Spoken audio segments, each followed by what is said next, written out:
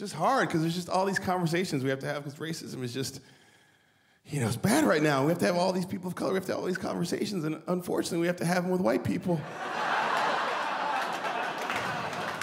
It'd be easy if we could just have them with each other. There's racism right there. Sure is. Papa, see you later. And I'm not mad at you, white people. Let me be clear. I'm not mad at you. You're not the ones who are here. You're some of the good ones. You're not like the rest. You speak so well. All I'm trying to say is...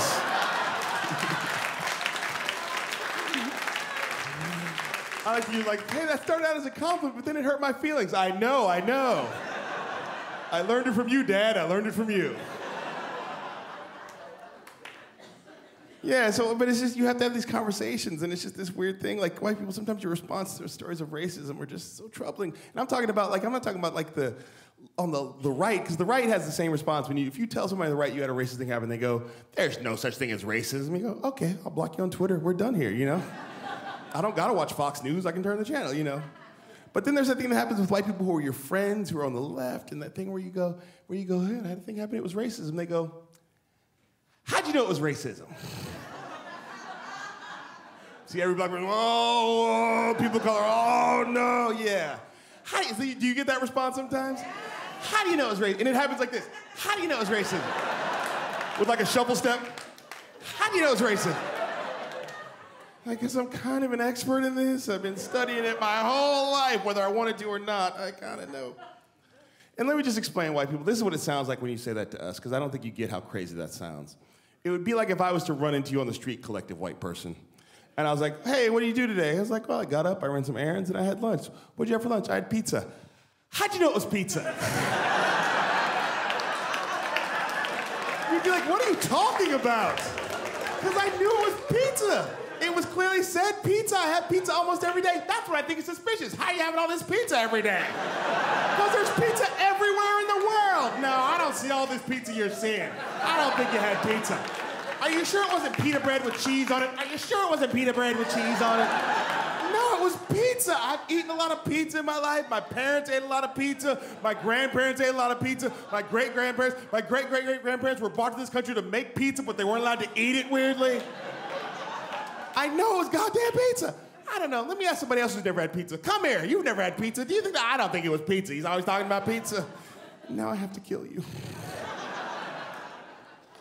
That's what I'm saying. How do I know it's pizza?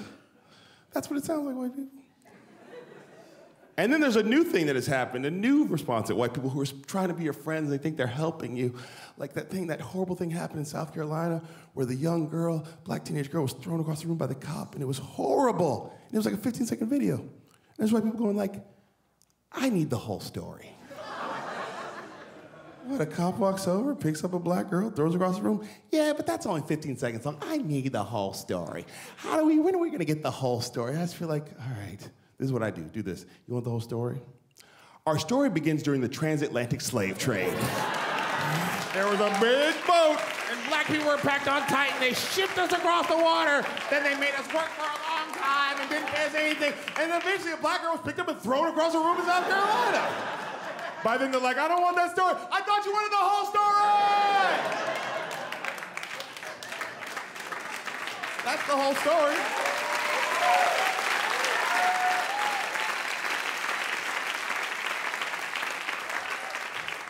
No, I just meant another minute of the video. Oh, that's what you meant. You didn't mean the context. You didn't mean history. You just meant you want to know the minute of the video. Like she had said before the video started, could you please throw me across the room violently?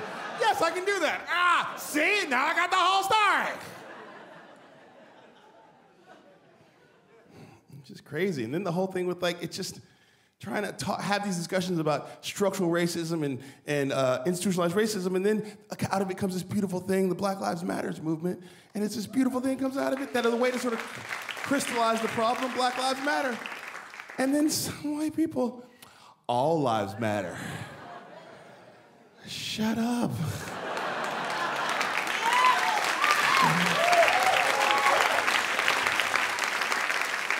That's not a thing.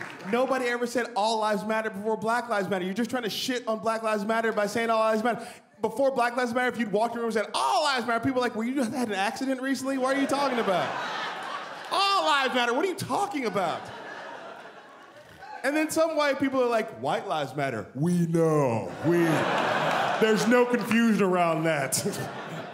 We get it. And the white lives matter. We're quite sure about that. But the thing is true is that white people, let's be honest, you don't even care that much about other white people to even make that viral. You know what I mean? You care about yourself and white people you know, but you don't collectively care about enough white people to make that matter that white lives matter. They just sort of do matter, but you're not fired up about it. You know what I mean? Like there's a dude in Salt Lake City, in Utah. This guy, Dylan Taylor, white guy killed by a cop. White people, what you didn't, nothing? Nothing? No, you're like, I don't know, but what did he do wrong? Yeah, that's what you thought. He must have done something wrong like all the black people do things wrong. Yeah. You didn't get fired up about that. Think about that, Jared Fogle. White people, you just dropped him like a bad habit. There wasn't a protest, a hashtag, a rally. You're like, ugh, fuck it, I'm going to Quiznos. That's cool.